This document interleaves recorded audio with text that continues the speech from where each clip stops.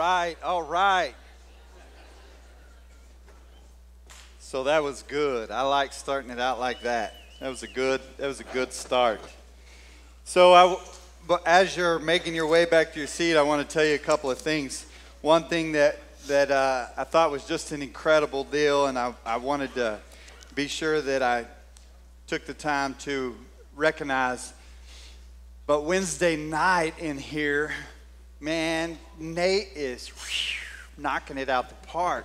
So Wednesday night, he and some other guys have been working to get ready for the big show that's coming. And they did a Rise Night Wednesday night, and they had 260 kids in here Wednesday night, and they were getting after it. So, man, I celebrate that because not just that they can amass a bunch of kids, but man, these kids are getting Jesus. Because Pastor Matt came in here that night and dropped the word on them, and you guys know how that went. It went good. He just so Matt and Nate, y'all knocked it out of the park, and I'm just thankful that Nate and Camille's marriage is getting better. Camille came back to church with him today. Camille's like, why do you always do that? Their marriage has been great. She's been working out of town. So, I mean, as great as it can be with Nate. I don't know how that works. And speaking of amazing marriages, I got one of those. And Mama Fine's birthday's tomorrow. So make sure you hug her neck. She'll be 24 tomorrow. And so you hug her neck and let her know how awesome she is. She's amazing. So, I mean, really, the whole point of everything that we do, we want to start doing a much better job of communicating, not just communicating the vision, but communicating the vision and the why of the vision. Because here's the deal. If you're not going to come in here and experience God, we should just move on. We don't want to just amass. I don't want to just Wednesday night. Man, Nate, I loved Wednesday night. I don't want a bunch of kids to come together and hang out, though. I want them to come meet Jesus, man. So when we come together, whether it's a Wednesday night youth, this morning, Wednesday night kids, what Pastor Tori's doing with those kids, man, I'm just telling you as an adult, I'm just saying, you find your way back there and walk into that room and say, hey, can you get some of these kids to pray over me? You better get ready to be blessed because they are going to pray over you, and it's an amazing thing. And so I was thinking about Matt and Nate and Pastor Tori. Man, Stephanie, if you don't know, Stephanie works with us now, and man, what an asset she's already become to us. And we just have had these incredible people. So all of you that have anything to do, I just want to say you're the best. Thank you. We got an amazing team, and it's an awesome thing to see what's going on. And I was thinking about that because it was kind of an aha moment for me. It's like I look around and I was like, oh, it was that aha thing, and the light bulb came on. And do you guys know there's stuff happening in the room that you don't even know about. And there's just this life-giving transaction that's going on all around the room. And what that is, why that's important, what that's about, whether you're a member and you're a part of it, or if you're visiting and you're not, listen, I would say to you, jump in because the water is good. And there is this thing, and that's what experiencing God is all about. Experiencing God. You come in and you have this experience with God. And then as you get caught up in that experience with God, what you find out is that, man, I didn't even know I had this in common with this person and this person. Every time we come back from a men's deal, our men are like, man, I didn't even know I liked that guy. And I really like him. And or whatever it is, on our, Michael's bringing the men together and just and doing this thing, and it's just a powerful. Men come together, women are coming together, so we're experiencing God. We're finding friends, and I'm just telling you, as you engage and you experience God and you find these friends, what happens is your life, the things that give you life starts to change. And all of a sudden, I'm finding life in new ways, and new things are bringing me life that I didn't think could bring me life. And all of a sudden, I'm driving down the street, and I got life coming out of me that I didn't recognize. That's why the river. Experience God, find friends, and discover life. We are not interested in just being a group of people that you can come sit with once a week. We want those three things to happen to you on every level, every time we come together. Every single time. And so, I was thinking about that, and I was thinking about the staff, and I was thinking about what's going on, and the message last week, and the message the week before, and Matt's in Amarillo at a church today, dropping the word on them. That's all part of what God's doing here and among us. We're supposed to be getting together and getting this thing and then carrying it out. That's what it looks like. And I was thinking about the staff and thinking about you. And I walk around this room all the time when it's empty. And I walk around the chairs and I know who you are and where you sit. And it was like this aha moment for, oh my gosh, not only am I waiting to see what God's about to do, but he's in the middle of doing this thing. And I had this aha moment this week, and I was thinking about it, and so I was like, man, that goes in perfect with my message. And not just the aha moment, and you know you've had one of these where you've been on the phone with somebody and you're tearing your desk up, and they hear you're distracted, and they're like, what are you doing? And you go, I'm looking for my phone. And as soon as it comes out of your mouth, you're like, oh my gosh, I know I did not just say to the person I'm on the phone with that I'm looking for my phone. That's an aha moment. That's not what I'm talking about. I want to take you to a place today. I want to take you to a place today that will be a profound aha moment. How profound? Well, almost as profound as watching Jeffrey walk in the back door earlier. My man home from school. No. I'm talking about a profound aha moment. A moment that's beyond describing. I found a video that describes an aha moment like I'm about to try to take you to in your faith. And I want you to see this because I think it puts you in the right mindset. This kind of aha moment. Make sure you guys turn it up so we can hear the sound.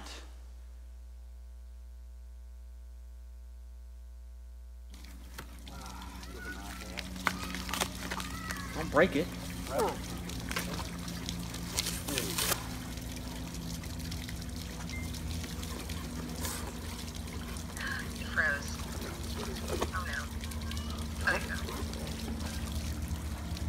Color for the colorblind. I am colorblind. I don't know. Now these are special glasses. Your kids have been engineered that when people wear them that are colorblind, you get to see color just like we all see color. And it came with balloons and all that. Oh my. I can put these on. And it'll see just like it was supposed to be. It'll like how we all see it. It'll correct your eyes so that you'll see how it's supposed to see it.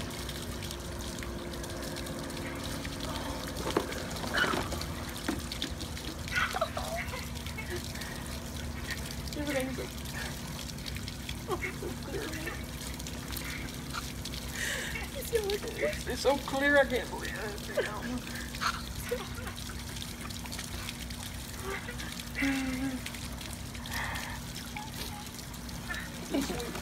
Dad, do you hate it? See the balloon color? Papa, look at the hat. Oh Yeah, my look at your God. hat. It's not pink, is it? God, where did you get this idea from? Oh my, look at that red. Oh shoot. Oh, that's such a great That's a good one. I'm a color. color. Oh, good. Of course, that's a good choice, my man. What balloon? What? Oh, that has to be the volume right here. The very top right.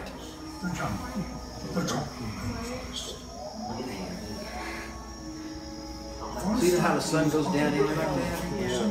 Yeah, you don't see. Oh my God. You couldn't see that without it? It was fuzz and haze. It wasn't like a distinct You ray. didn't know what it was. I mean, can you imagine? I'm talking about an aha moment. I believe so firmly in this series that the Lord's put on my heart about your Thanksgiving that I truly believe it's going to be a moment for your faith to like see color where you haven't seen color before. I'm talking about those videos where you see those people go through and have that procedure or those cochlear implants or whatever, and they first turn it on and you see their face when they hear sounds for the first time when they've never heard sound. I'm telling you, I believe that big that this series is going to be an aha moment for your faith, that you're going to be able to open up a new level of understanding. And it's going to be like in your faith when you see color where you've never seen it or hear sound where you've never heard it. And why? Because of this. We talk in this church all the time about purpose and about destiny. And I think as we talk about, issues like that, those are pretty cool sounding churchy words and they can really easily become kind of a cliche thing until you encounter destiny, until you start to encounter purpose.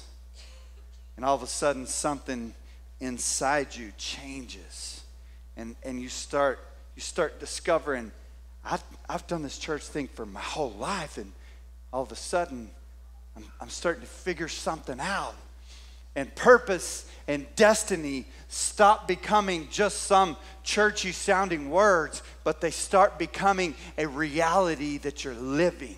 You start walking in purpose, and all of a sudden why you do something that you do starts to have meaning. You start to ask why you do the things that you do, because you don't want to do stuff anymore that doesn't have meaning, because purpose has grabbed you and destiny starts to become a real thing for you to walk in. I'm telling you, that's what God's plan is, for us to start walking in purpose and destiny. And so we ask, how do we do that? Here's the answer. And I'm telling you, we're going to dive deep into this, but here is the answer. How do we know if we're on the right track of encountering purpose and destiny? It's this. What does your Thanksgiving look like? You start really pulling this thing apart and you start really digging in and asking, what does your Thanksgiving look like? Listen, I'm not talking about your Thursday this week. I'll tell you what my Thursday is going to look like. Going to have some turkey in it. It'll be awesome. Going to have some ham. Going to have some giblet gravy. It'll be good. Going to watch some Cowboys smash them Redskins. It's going to be awesome, because we're going to the Super Bowl this year, and I don't want to hear anything else out of anybody. It's going to be a good day. That's not the Thanksgiving I'm talking about. I'm not talking about a checklist of like push play on the prayer. Yeah, God, I'm thankful for this. I'm going to ask you something. As I was going through this and pressing into this, God's drastically changed some things in my life. Drastically. Giving me the ability to ask, why am I thankful for some of the things that I'm thankful for? When was the last time you held hands with someone and looked at that hand and thought, man, I'm so thankful for this hand? I put on some socks this week, and as I was putting them on, this whole thing, it's sinking in so deep, and I thought, man, God, thank you for socks. And I meant it. I was so thankful. And then I was like, I walk into my closet and I'm like, God, I got the girliest guy's closet in the world. Thank you for shoes. I got a lot of them. And they're cool. And I was thankful for them. Just starting to think about the things that you're thankful for. Yes, that's part of it. But beyond that, we're going to go beyond that. And today, we're going to look and talk about where your Thanksgiving comes from and what your Thanksgiving looks like. So here's what I start with. Here's two different groups. Now, the good thing is, If you're married, your spouse is going to know the truth. You can lie to yourself, but trust me, he or she will tell you the truth. But other than that person, probably nobody else in the room is going to know this answer. And so I want you to think about which group you really fit in. Don't verbalize it, please, because we'll all be embarrassed. But just think about this. We're determining the condition of our heart, what our thankfulness looks like, and here is two groups of people. This is the only option. Two groups of people. You find yourself in one of these. The thankful. The thankful lives life like this. I owe something. I can't get over the concept that the maker of life, Jesus, the word says that nothing that's ever been made would have been made without my Jesus. The maker, listen, the author of life, who breathed life into you and I, who breathed life into animals, who created the mountains and the oceans. The Bible says that he told the oceans where they'll stop. That guy, that he would leave heaven and come let me spit in his face. How do I get over that? I owe him my marriage, and I owe him the ability or the desire in me to give him the best possible marriage I ever could. I owe him my life, I owe him my home, and I owe him everything I owe him. Does that describe you? A thankful person is a person that thinks he or she owes. A thankful person is content. Now, don't get me wrong, I'm not saying I'm that guy. I'm trying to be that guy, okay? And I think a lot of us are in that boat. But a thankful person is content. They're grateful. They're indebted. They're overwhelmed. They're pleased. They're relieved. They're satisfied. Are you a thankful person? Does your relationship with Jesus, is it described by that group? Or is it described by this group? The unthankful person is a person that believes he or she is owed something. Well, that didn't work out like I thought it was going to. God, what's up with that? Where were you on that one, God? How did I get to this spot? God, do you even care? It's me. I wonder if you ever feel like you're owed. An unthankful person is critical. They're thankless. They're unappreciative. They're ungrateful. They're careless. They're rude. They're cruel.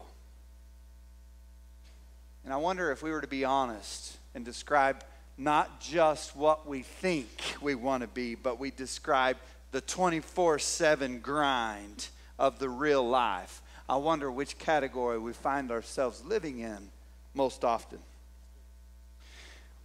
Stay with me, because here's the point of this. If you will ask yourself these things, and if you will give yourself permission to go into your heart and say, heart, what are you thankful for? What does the giving of thanks in my life really look like? We have to understand what flows out of our heart so that we can figure out the condition of our heart. And here's the reason. I want you to get this. What you're thankful for determines the altar where you worship. It's huge. I'm going to say that again. I want you to get this. What you're thankful for. Not what you say once a week. What you're thankful for. You can't stop your heart from feeling thankful for something. What you're thankful for will determine and reveal to you the altar where you worship every single time. That's why we hate so much, and don't worry, I'm not, but that's why we hate so much in the church talking about finances. Because we don't want to talk about what they're connected to. This is not a financial issue. This is a heart issue. That's why Jesus said, out of the overflow of the heart, the mouth speaks, so that we can evaluate what's coming out, so that we can evaluate what's going on. That's why he said, where your treasure is, there your heart is. What does that mean? What you're thankful for is the altar that you worship at. It's a big deal, church. It is an absolute huge deal. Why? Because Proverbs 4:23 says this. The New King James Version reads this way: keep your heart with all diligence, for out of it spring the issues of life. You don't get to have any say-so in it. Doesn't matter.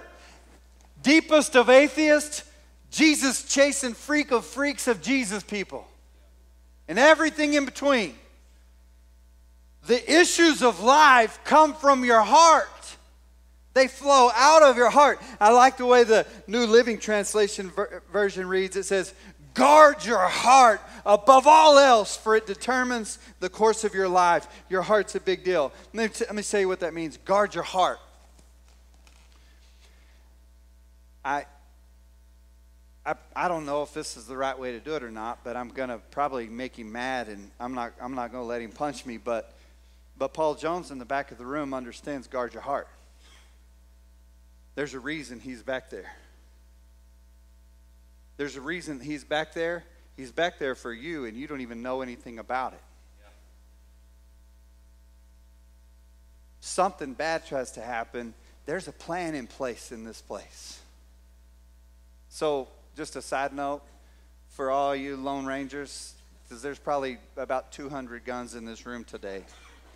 If something shakes down, just lay down and let them handle it, okay? Because y'all going to start shooting and we're all going to die. Be ugly. There's guard in place. By the way, he's fixing to do a CHL class in our church. Just a little side note. And so if you want to do your CHL, if you want to take your concealed carry class, you need to see Paul Jones before you leave today. He's getting ready to do one of those here. And that's who you want to go through it with. But there's a plan in place. Guard. Something bad happens. There's a plan in place to guard things. There's a plan in place. It's a crazy. Those guys, they're good at what they do. I didn't even know. They were describing to me the plan in place. Doesn't matter who it's, if it's me preaching, somebody else preaching, one of those guys that's incognito, he's there ready to, because if somebody wants to come in and hurt somebody, there's a plan in place. There's a plan in place to take care of business.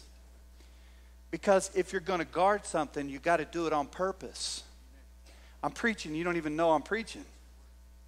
There's a plan in place, because if you want to guard something, it's not going to happen accidentally. Guard your heart above all else. What does that look like? Well, listen, if you've never hugged Michael Decker, you should hug him. He's kind of old.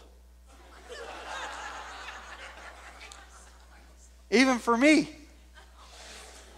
But if you hug him, he don't feel very old. If he decides that it's time to get up and hurt Cinda, he's going to meet a flying monkey off of the stage. I'm fighting him. Why? Because that's life. I guard her I'd bleed out in a second for her. The Bible says, guard your heart above all else. I'm telling you, it's not going to happen without planning it. Do you have a plan to guard your heart like that? Because if you learn what it means to guard your heart above all else, you're not going to accidentally find yourself scrolling through some of the filth you find yourself scrolling through. You do that because there's no guard in place. You do that because there's there's no threat in place over your heart. You can engage in whatever actions without anything bothering, because there's no guard in place. Above all else, guard your heart, because out of it flow the issues of life. It's not a big deal what I watch. Not a big deal what I'm not trying to go old crazy preacher on you. I'm just saying, of course it's a big deal. Because whatever comes in through these is connected to this. And then this is connected to this. And what I talk out of this, I walk on tomorrow. The eyes are the window to the soul, and what I fill my soul with conditions my heart, and the condition of my heart is shown by the overflow of my mouth, and my life circumstances become what comes out of my mouth. The windows to your soul are supposed to have guards in place to protect you. The word says, guard it above all else. Why does it say that? Because in Matthew chapter 12, you'll see. Matthew chapter 12, look at verse 33. Either make the dadgum tree, and you got to be careful adding words because this is Jesus talking, but I'm pretty sure he would have said dadgum. Either make the tree good and its fruit good, or else make the thing bad and its fruit bad. For a tree is known by its fruit. Brood of vipers. Y'all think I talk bad about religious people.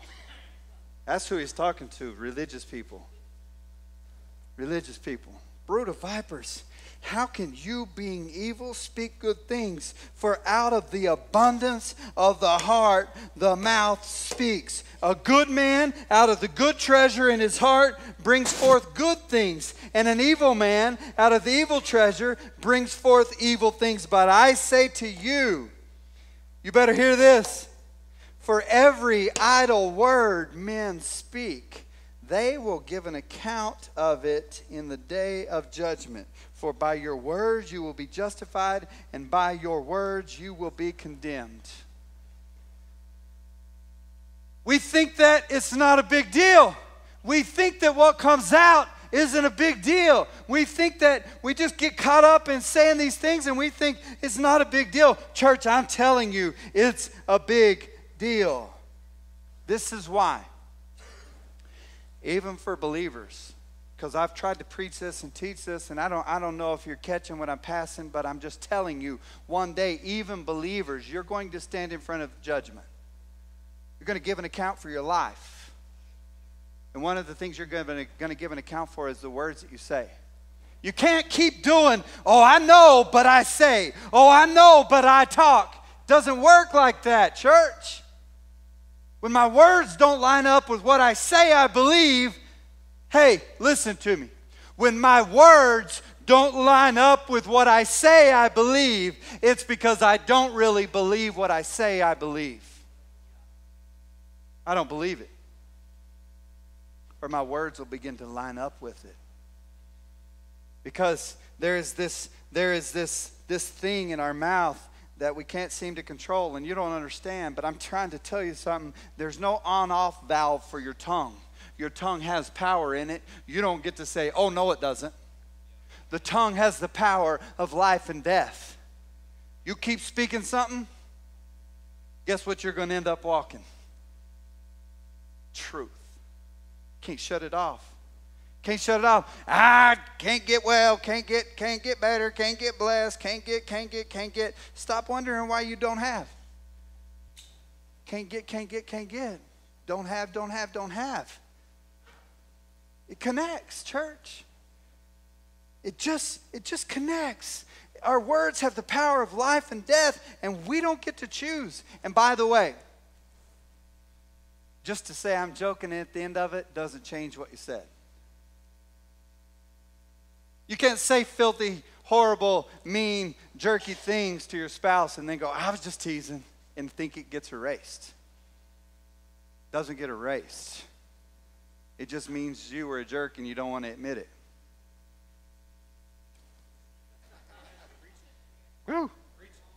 So the heart is a well where you draw your words from, and you just don't get to have any say-so in that. It's just a reality. Your words, let everyone around you know what the condition of your heart is. I wish that it wasn't the case, but it is the case. James chapter 3. Look at verse 1. My brethren, let not many of you become teachers, knowing that we shall receive a stricter judgment. If I could erase a part, I'd erase that part. Because I love teaching. But I have a level of fear in the thought of what's going to happen when I stand in front of my King. Because guess what? He's going to judge my actions. He's going to judge my words. And I don't get to go, I was just teasing. It's not going to work. I'm going to give an account for it. And it's a big deal. And I'm thankful for it and I'm scared of it all at the same time. But just be honest with you. But look at verse 2. For we all stumble in many things. If anyone does not stumble in word, he is a perfect man, able to bridle the whole body. Indeed, we put bits in horses' mouths and make them obey us, and it turns their whole body. Look at a ship.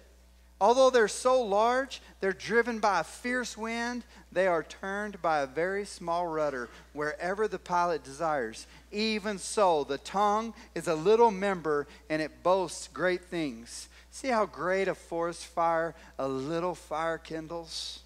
And the tongue is a fire. The tongue is a fire, church. There's no off valve. It doesn't matter. You're not exempt. The tongue in your mouth is a fire.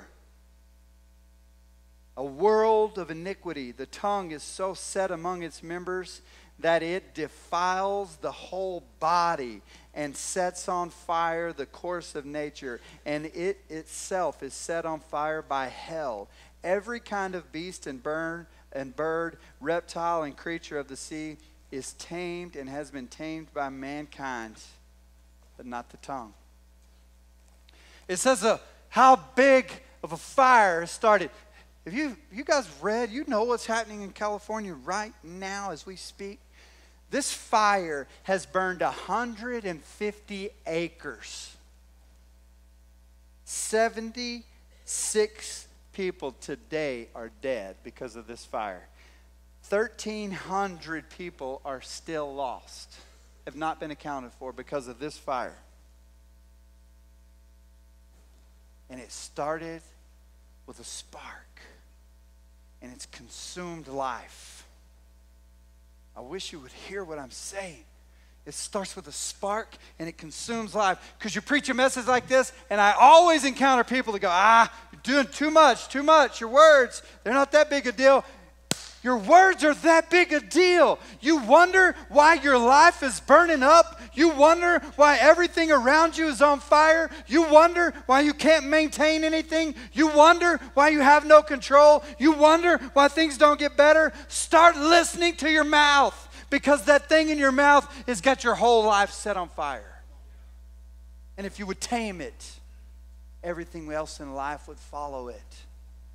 Everything in life would follow it. That verse, why can I be so confident? Because listen to me, church. That verse says it defiles the whole body.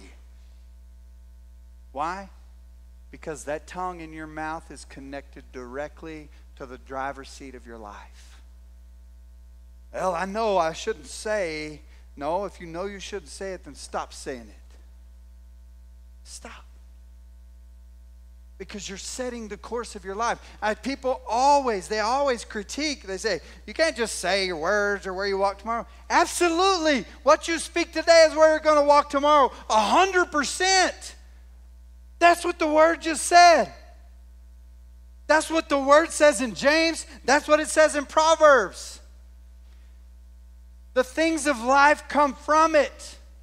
So I want us to understand, I'm trying to dig so hard so that we can see one thing. It's about the condition of your heart. It's about the condition of your heart. Finish reading what that says. Look at verse 8. No man can tame the tongue. It is an unruly evil, full of deadly poison. With it we bless God the Father, and with it we curse men. Whew. Yeah, but what? I mean, I'm only cursing him because he's wrong, and he said something really wrong about me. I'm right in what I said. He's wrong. If you'll hear me make this one statement, it'll change a lot of your life. You want to develop a life that looks like Jesus, you have to start living like Jesus. And Jesus, when forced with the issue of being loved and being right, he surrendered the ability to be right every time.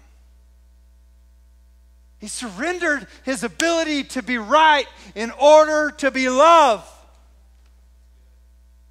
He never compromised.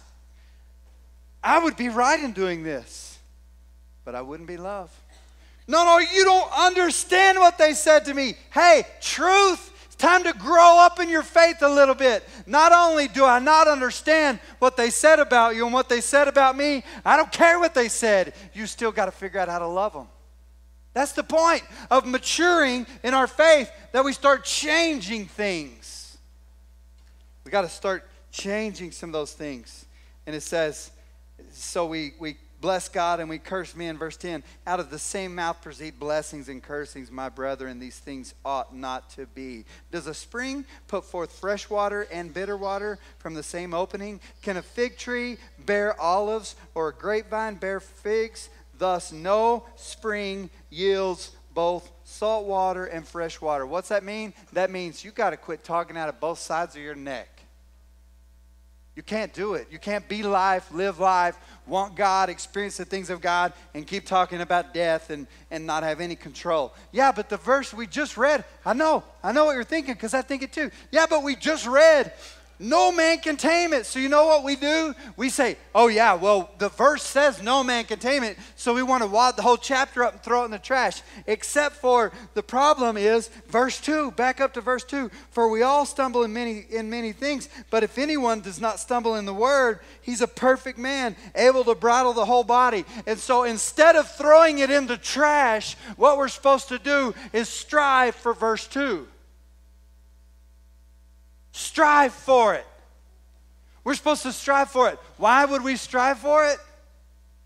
Because, like I said a while ago, the King of Kings died for us. So the reason we don't want to strive is because we haven't ever figured out how real it is that our King died for us. So the condition of our heart doesn't warrant thankfulness to come out, because we don't ever stop and evaluate where we would be without him. So we just give our mouth permission to let it be and say and do whatever it wants to say. Speak filth, challenge, run it constantly, talking bad about, yeah, but they does that. No. There's no on-off switch, church. There's absolutely no on-off switch. And so we strive to tame the tongue, because that's our standard. We're talking about our words because our words describe for us the condition of our heart. And church, listen to me. Hear me say this. The condition of our heart matters. We have to look at the condition of our heart, because that's where we'll find out what our thanksgiving looks like. And honestly, please hear everything that I'm saying, because if you just hear part of it, it'll give you some of you the ability to be mad at me, but hear the whole thing. Honestly, because we don't evaluate the condition of our heart. That's the main reason that worship does not translate to so many people. Worship doesn't mean anything to so many people. You come in, you can sit, you hear songs, you hear them, people sing, people get up. Emily, get up and talk about pieces. Shut your mouth, man. That takes me to Jesus. And you miss it because you don't evaluate the condition of your heart. Why do you not evaluate the condition of your heart? Because it's hard. That's why worship doesn't have any meaning. I'm not slamming you. And hear me, listen to me. This is where I want you to hear the whole thing. Worship is not an introvert-extrovert thing. Introverts like me, Jesus. Extroverts like you can be, Jesus on the inside and nothing show on the outside. It's not an introvert-extrovert thing. Introverts and extroverts, their worship will look drastically different, but it doesn't make one right and one wrong. But those people that sit in and are like, oh no, this song takes too long. You got to play that thing again? We all know you can play the guitar. You can just show it off. Just saying. Hey, I'm telling you, What I'm saying to you is, I love you, but that's because your heart sounds like this. You have a hard heart. So why do I need to know that, Mark? Because I'm telling you that the condition of your heart matters. This is where we draw the sense of life from. This is where this is what our thankfulness comes from. We draw our sense of life, what we're thankful to, from this place. And thankfulness is the result. Hear me, because it's aha. In a minute, this is going to click. Thankfulness is the result of what you fill your life up with. Because we love us. Truth of the matter, we love us some us. For real. Why we got shoes, all kinds. Why we like pampered. Drive by our house, and if there's enough gas in the tank, the car's going to be running for a while because we want it warm when we get in, because we love us. We want things, we want to condition the environment around us. And some of y'all are like, yeah, and right now I'm ready to go home.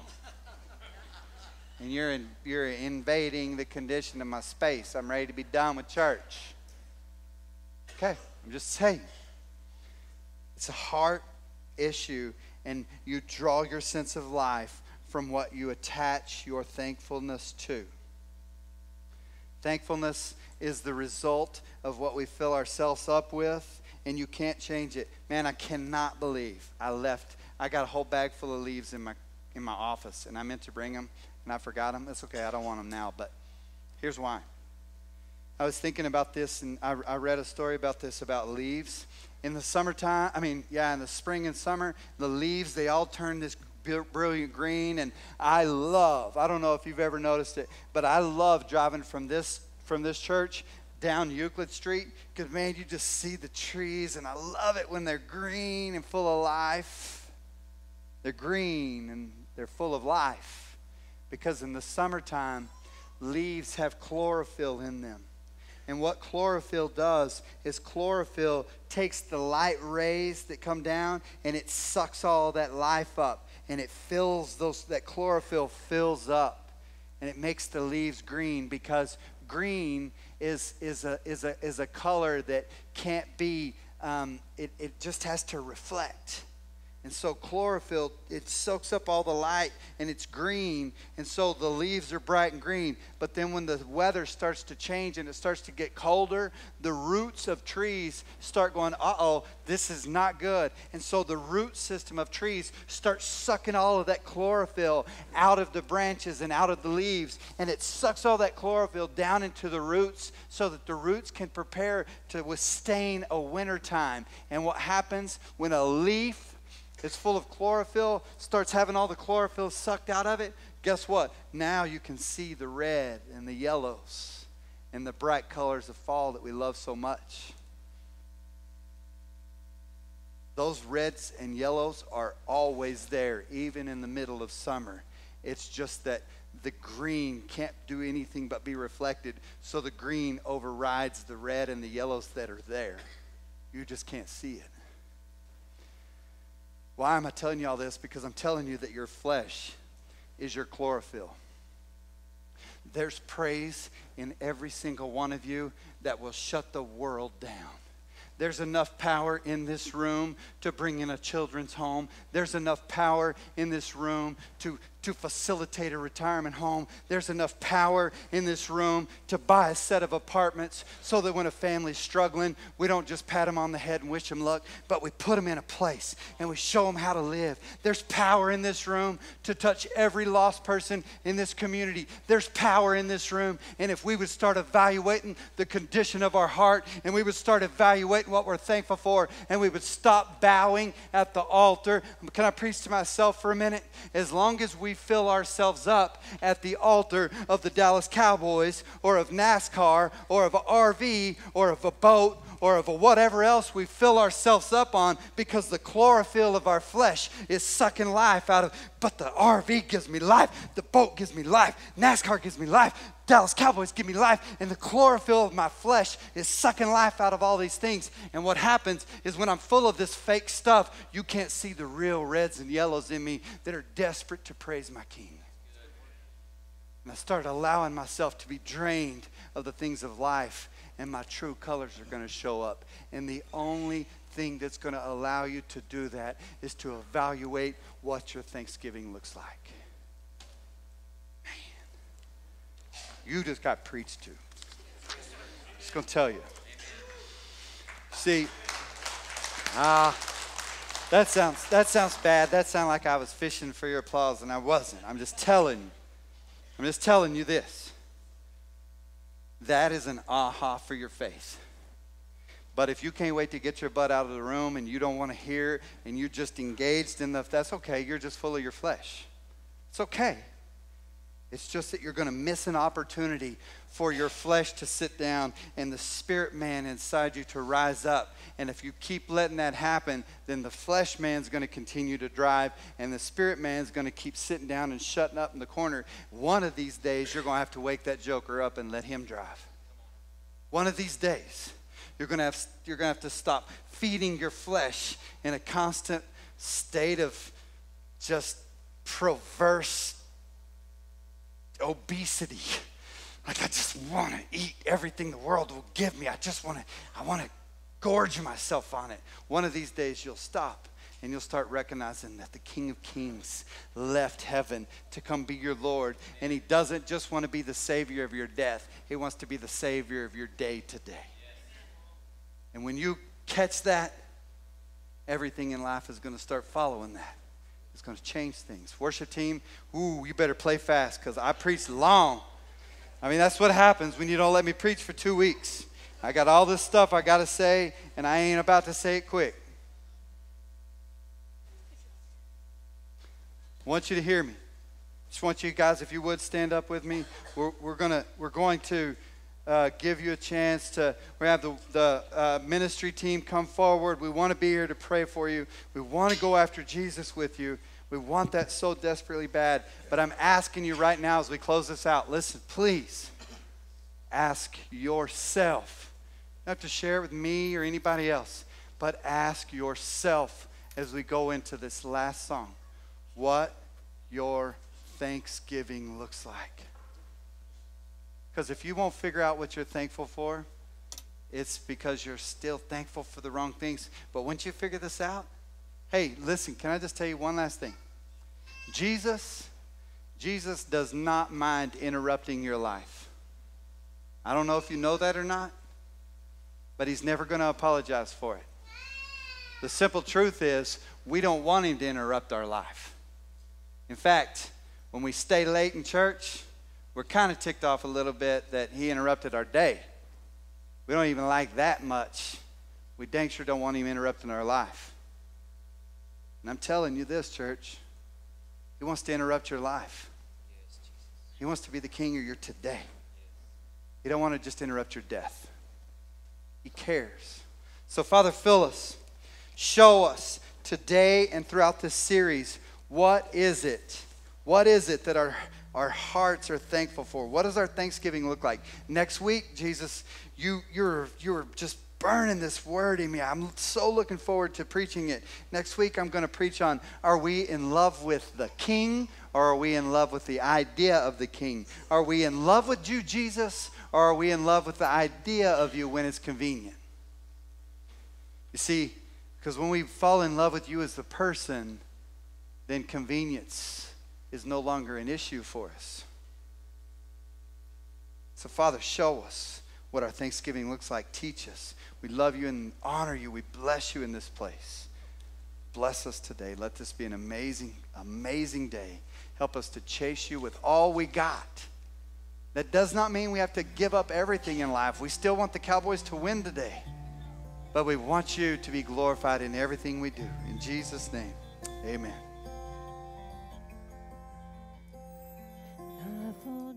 Well, we hope that this week's message blessed you. If you want to stay up to date with things going on with the river, follow us on Facebook. But if this ministry's blessed you and you would like to sow into it, there's a couple ways to do that. One is you could download our River app, which is available on the iTunes Store and the Google Play Store, or you could go to our website, www.theriverpanhandle.com, and give that way.